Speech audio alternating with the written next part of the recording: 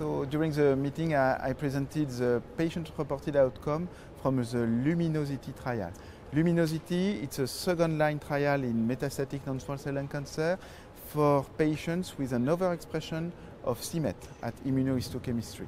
So it's a selected subset of patients.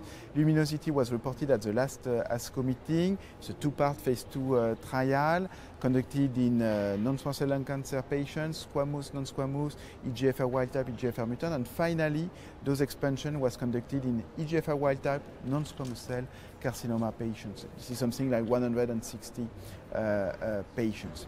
LUMINOSITY met its primary endpoint, pre-specified overall response rate, 29% in this patient population, and up to 35% in c-MET high tumors. So, very interesting data. A phase 3 trial is ongoing, TELIMET, comparing telisotuzumab, this ADC blocking agent that was assessed in LUMINOSITY, versus docetaxel. With regard to the patient-reported outcome, it's very interesting to see that patients are reporting symptoms modification based on the safety efficacy profile of telisotuzumab. We see an improvement in chest pain and cough, which are key cancer-related symptoms, and this is related to the response rate. It's even the improvement in those symptoms is even higher in c-MET high patients, so it's really correlated with response rate. We also see a deterioration in peripheral neuropathy, as reported by the patient, and peripheral neuropathy is the most frequent adverse event related to telisotuzumab. 40% of patients in LUMINOSITY, 10% with a grade 3 neuropathic event.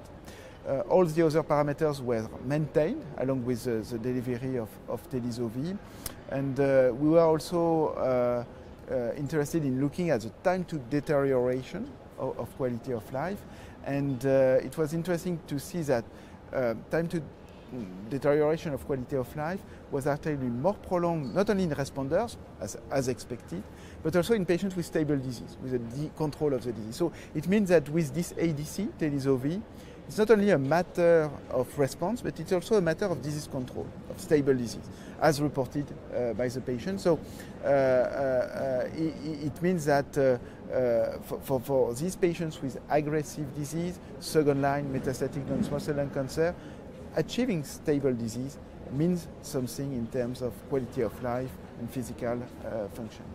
So TELIMET is now ongoing, the phase 3 trial comparing telisotuzumab to docetaxel, and with a primary endpoint of PFS and response rate, and also quality of life endpoints.